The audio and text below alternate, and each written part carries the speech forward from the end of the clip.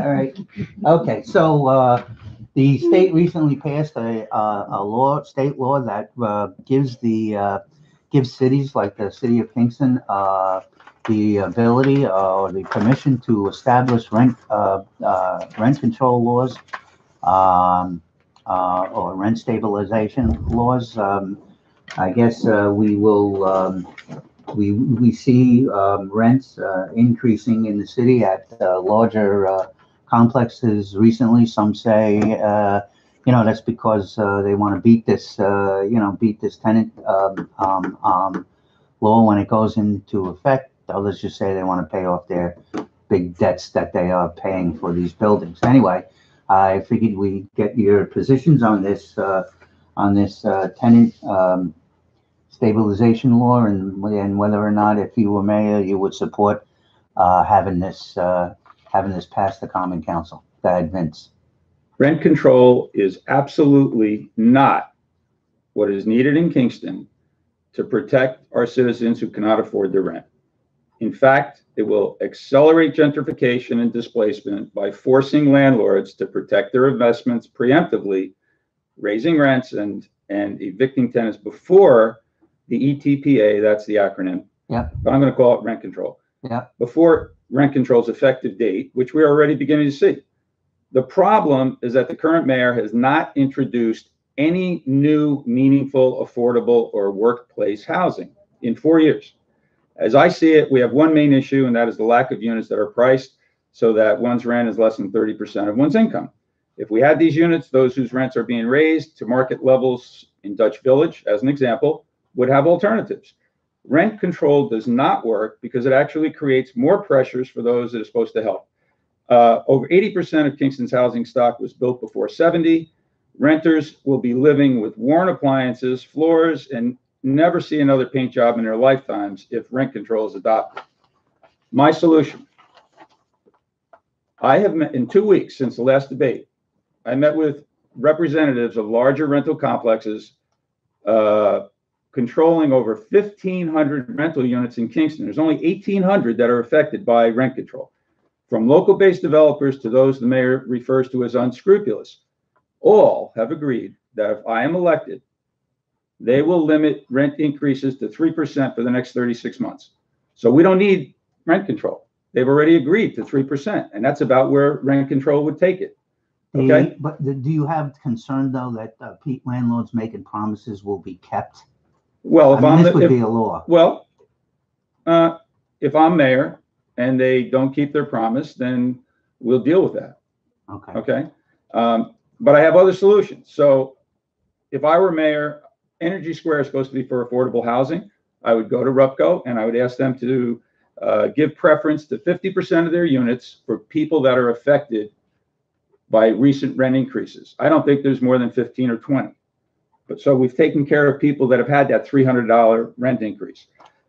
When you combine that with my Affordable Plus housing initiative, which will create 300 to 500 units in pretty quick order, it's a win-win.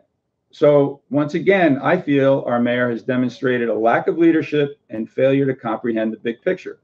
He's suddenly for rent stabilization, saying what a vocal minority is telling him to say, not what is best for his constituents. All right, Steve.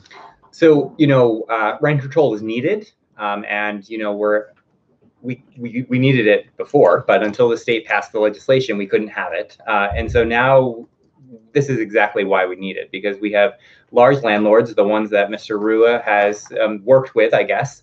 I really wish that he could have had conversations not about limiting their rents to 3% in the future, but telling them to stop raising rents of people on fixed incomes to $350 more a month. That should have been the conversation. But that aside, I do think that rent control is needed, and we will, after doing this vacancy study, be able to give the Common Council the information that they need to help protect our tenants. This is focused on units, 6 units or more.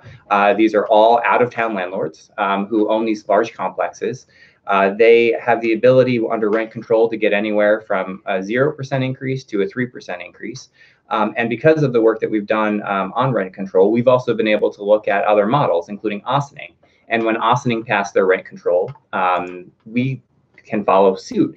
and also have a look back period, which means that for those tenants who have seen these unscrupulous landlords raising rents $300 or more a month, we can go ahead and reduce those back to a certain period. Ossining used 6 months before rent control went into place. And so that exists. And that's why we need laws, because building owners change. And whether they, will tell you in a conversation that they're going to not raise rents, we can see that that's happening right now. And we also have a track record of supporting affordable housing. I'm not sure about my opponents, but I do know that we have tried to get as many done as possible, including Energy Square and Landmark Place. But unfortunately, Landmark Place was really not wanted by many in the neighborhood, many of which are supporting my opponent. Lace Mill. Yeah, Lace Mill happened just before I took office. Yeah, okay. But you expect that this, if you get elected again, you get 4 more years, you expect that this will become law? I do. This tenant thing? Yeah, I do. Okay. Ellen?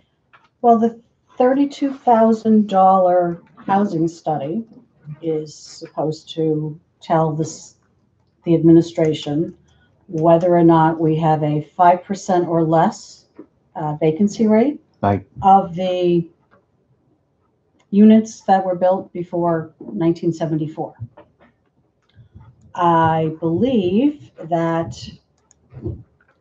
may not take place before the end of the year. I'm not 100% sure how long this study is supposed to take place. 2 months. 2 months? Yeah. Hopefully. Yeah. They can coordinate with our building and safety department and do their mailings and contact the landlords, and hopefully they'll have enough of the cooperation to tell us whether or not we're at 5% or less. I'm not really hopeful if that's going to take place. Okay, so but if you were mayor at this current mayor is strongly supporting this Tenant Protection Act, and the Common Council making rules. If you were mayor at this time, would you do it? I'm not really sure whether that's going to be our answer. Our problem right now is we don't have enough units to sustain the individuals that are trying to find housing. And, okay, so you would not support this if you were mayor right now, right? Okay, all right. Let's go on. I think to another one.